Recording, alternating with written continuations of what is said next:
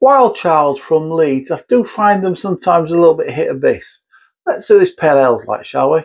Hi everybody, welcome to these beers. Yeah, I've had a fair few beers from these guys. Some have been really cracking. I think Shoot to Thrill, Supermarket Beer, I think was really very good.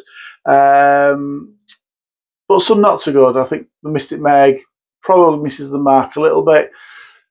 This Fluorescent Adolescent is a grapefruit pale ale coming in at 4% ABV. The one you might all know is, let me just move that along a little bit.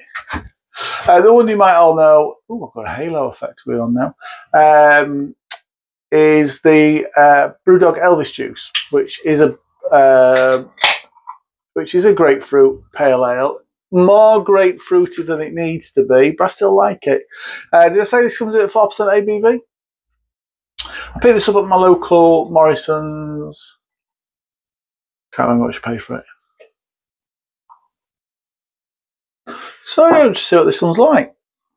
Dropped my phone earlier today. Now, several little spiderweb cracks like they tend to do on the screen. One of them's gone straight through the glass in front of the lens. It doesn't appear on the screen to be affecting the image, but we'll soon see when we process it, won't we?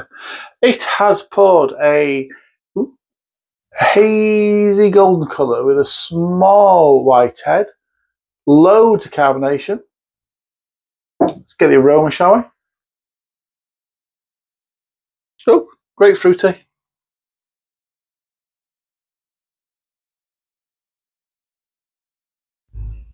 Yeah, do you know what? It's fresh. It's mild, but it is a fresh smelling grapefruit. Yeah, do you know what? Looks alright, smells alright. Time to taste it. Cheers, everybody.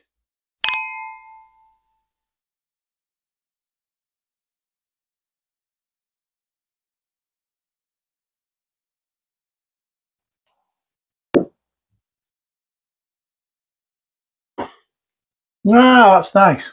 That is nice.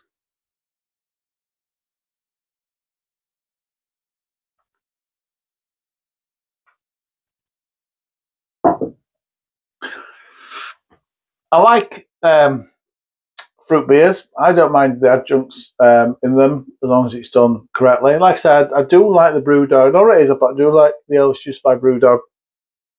If you like that one, by the way, have a look at the Aldi Memphis Boulevard. Exactly like it, but obviously just a little bit cheaper because it's Aldi's own.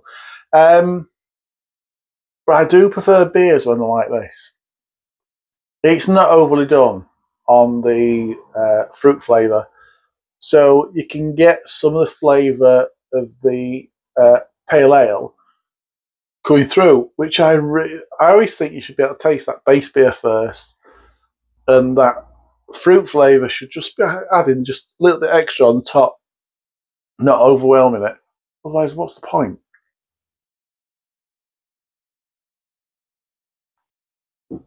I think it does sometimes, therefore, mean people won't like it because they expect it to be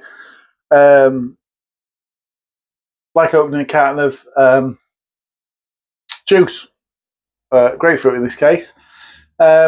But no, not for me. I don't like it like that. So for this, it's nice. You can just taste that sweet malt coming through. There's a little bit of biscuitiness going through on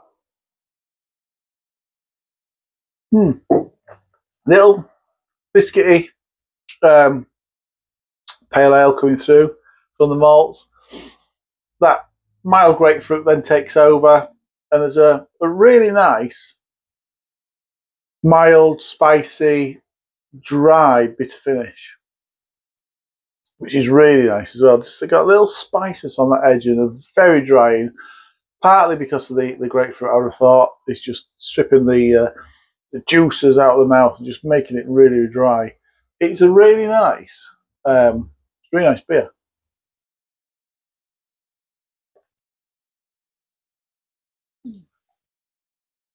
That is good.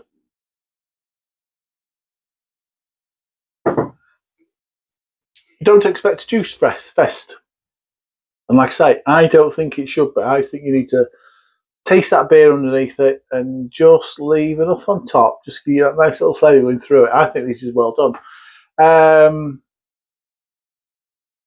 I would happily score this 7.5 out of 10. So 7.5 out of 10. Get my halo. 7.5 out of 10 from Andy's Beer Views. If you've tried this, some of you have done, drop me your thoughts in the comments below. Appreciate it when you do. Until next time, enjoy your beers, everybody. Cheers.